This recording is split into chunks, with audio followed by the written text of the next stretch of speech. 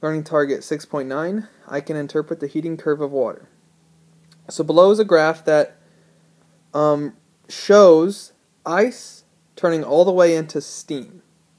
But throughout this whole process, we're talking about the same thing, H2O, just in 3 different phases of matter. So it starts out as a solid and as ice, then it melts into water, and then it evaporates into steam. But the whole time, it's still the same substance, H2O. So let's start at the origin, at 0, 0, point A, right here. So at point A, we start adding temperature. And I know this because the graph is going up, and on my y-axis I have temperature. So over a period of time, which is on the x-axis, I am adding temperature, and I get all the way to point B. Okay? What I'm doing at that point, throughout that whole between A and B, is I am just heating up ice. It's staying ice the whole time, but I'm just heating it up. And there is such a thing as really cold ice and then just regular cold ice. And that's what's happening. But then at point B, something starts to happen. From point B to C, it levels off. What does that mean? Well, if I look over at the y-axis, that means the temperature is not changing because it's a flat line. It's not going up in the y direction. However, time is still elapsing. So what's going on here is that ice is melting.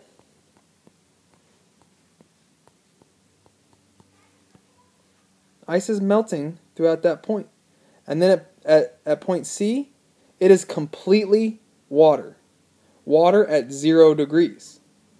And then the water starts to heat up again until I get to point D, where now I have water at 100 degrees Celsius. And we should know what happens to water at 100 degrees Celsius. It starts to boil or evaporate. So between point D and E, I have the exact same thing that I kind of had between points B and C. And that's a phase change, but this time it's evaporation. So water evaporating.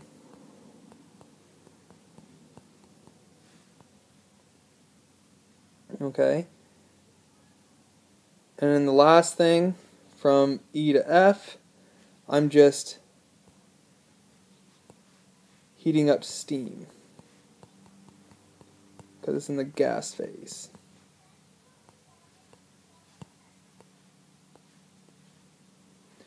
And I forgot to explain what's happening at one of these points, so let me do that real quick. Between point C and D, what's happening? We're just heating up water.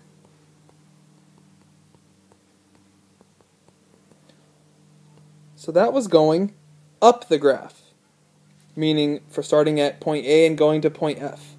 So that's starting with ice and going to water. So that's starting with ice and going to water. What happens if I just decided to go the other way, meaning starting at point F and going down this way? Would that be any different? It would be the exact opposite, is the answer. So let's think. If I start with steam and I start cooling it down from F to E, I'm going to get really, essentially, cold steam. It's going to be steam at 100 degrees. And as soon as steam reaches 100 degrees, it starts to condense. So the opposite would be water condensing. And that's what's happening there. Okay, and then instead of melting, when I get water, it's going to be freezing, going down. Okay? So if I go down, I get condensing and freezing. If I go up, I get melting and evaporating. So you can see all 4 phase changes that we've talked about, freezing, melting, condensing, and evaporating, they're all there. And they all correspond to these flat areas where temperature increases correspond to these areas. So there's 5 distinct areas, and it's good to be able to explain what's happening at each of those. The individual example. Below is the heating curve for water. Describe what is happening between these points. So pause the video, resume when you want to check your answer. Okay, so first we need to go individually and figure out what's happening at each of these points. So between point A and B, that would be right here. What's happening there? Well, if we're going up, we are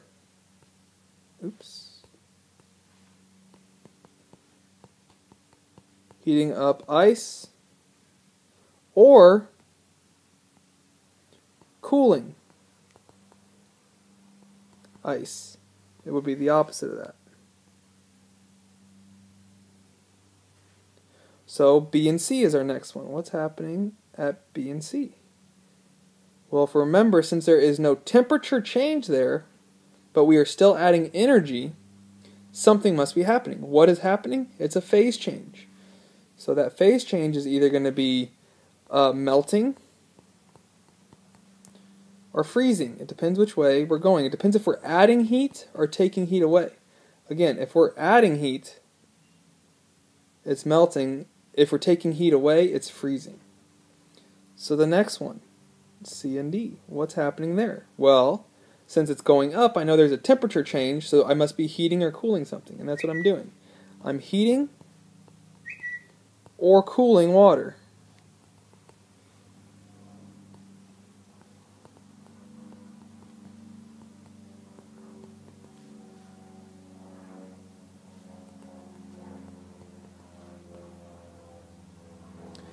So what's happening at D and E? Again, I got a flat point, meaning no temperature change, but I'm still adding energy, so I have to have a phase change. And what phase change is occurring there? Either evaporation, which is condensation, the other way, or condensing,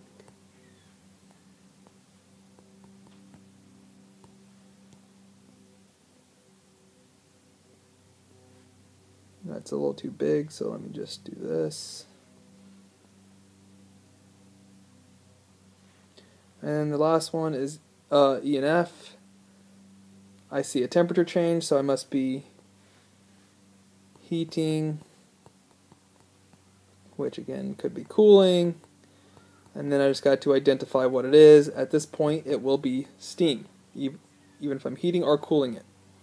So I have all the points, and I kind of explain what's happening. Remember, a flat line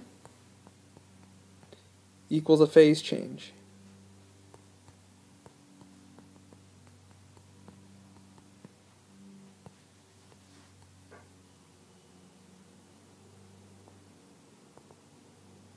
So a flat line equals a phase change.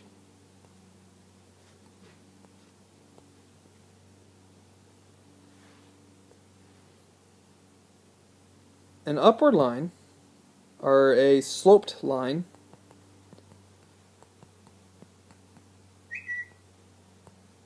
a temperature change. Okay, and if you want to think about this mathematically, these two things should make sense. Okay, so for a flat line, we're going to use the equation Q equals M times delta H. And we use this one because we're going through a phase change. And a phase change indicates that we need to use the latent heat.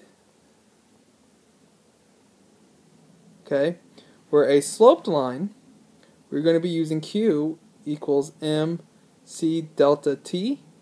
And we know that because it says temperature change, and we have a temperature change in there. Okay.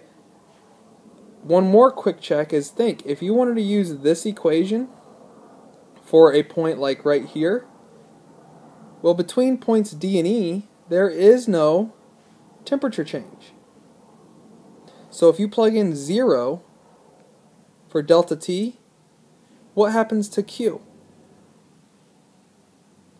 Q is going to be 0, but we are adding heat, so this doesn't make sense. So it doesn't make sense to put 0 in there, and that is why they have this equation for latent heat.